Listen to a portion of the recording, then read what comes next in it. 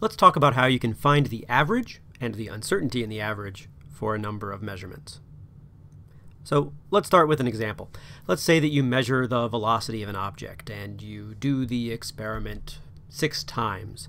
So you have 6 trials where you measure the velocity, and let's say that the values that you get are 0.32 meters per second, 0.35 meters per second, 0.28 meters per second, 0.37 meters per second, 0.29 meters per second, and 0.34 meters per second. Pretty consistent, good data. So in order to find the average, well, finding the average is pretty easy. You've probably done it before. To find the average, you take the sum and divide by the number of trials, in this case 6. So if you do that, you get 0.325 meters per second. That's the average. Now, the uncertainty in that average, well, you take the maximum value that you averaged, minus the minimum value that you averaged, and divide by 2. That will give you the uncertainty in the average. If you do that for this data, you get 0.045 meters per second. That is the uncertainty. However, you have to remember 2 cardinal rules for uncertainty. And the first one is your uncertainty must have 1 significant digit. So this uncertainty that we have is 0.045 meters per second. That can't be. You need to take that down to 1 significant digit. So that becomes 0.05 meters per second. That is now your uncertainty. Okay, not so bad.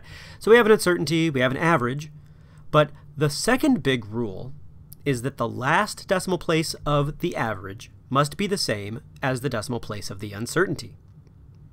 So what that means is, well, let's see. The decimal place of our uncertainty is the hundredths place. We have 0.05 meters per second. 5 is in the hundredths place.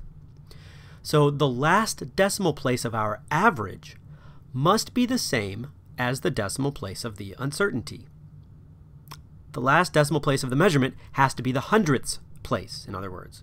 So our measurement, or our average, becomes 0.33 meters per second.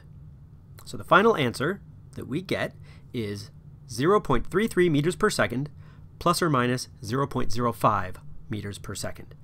That is the average and the uncertainty in the average. So let's look at one more example. Let's say our data set is another set of velocity measurements.